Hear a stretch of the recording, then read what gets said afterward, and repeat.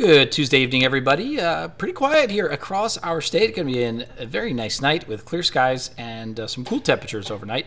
But we could really see where that severe weather we had earlier this morning went off to. It's there in southern Minnesota into Wisconsin. There was a reported tornado in southern Minnesota earlier today. They're kind of getting hammered down across parts of the northern Midwest there. Our next system is going to come back off the Canadian Rockies. This is what we're watching right now. And you can also already see an area of low pressure kind of developing there with my little L arrow.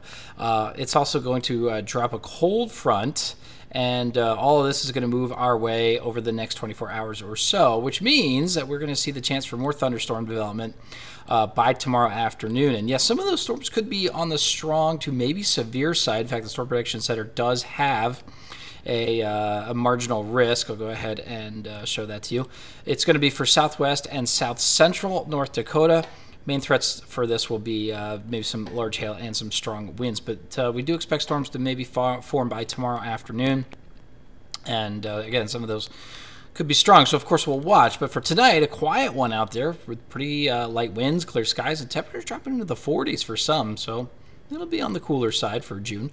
Highs tomorrow, we're warming back up into the 70s and well into the 80s for some of us. It's been a warm few days here in Bismarck.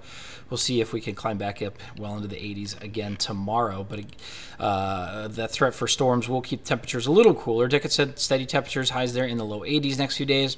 Chances for thunderstorms tomorrow. And then maybe on Thursday, Williston, we're looking to stay mostly dry with plenty of sunshine, though. Will be quite windy out there as well. We'll see strong westerly winds behind that cold front.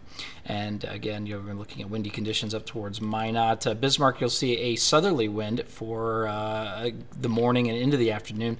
Winds will shift out of the west as that front comes in, and they'll also bring that chance for some stronger thunderstorms. So hold on. Looks like things are about to get a bit more active. We'll have more chances for thunderstorms on Thursday, and then maybe more widespread showers and thunderstorms, potentially stronger this weekend as a pretty significant storm system arrives out of the west. So we got that for you, and we'll see you at 10 o'clock tonight.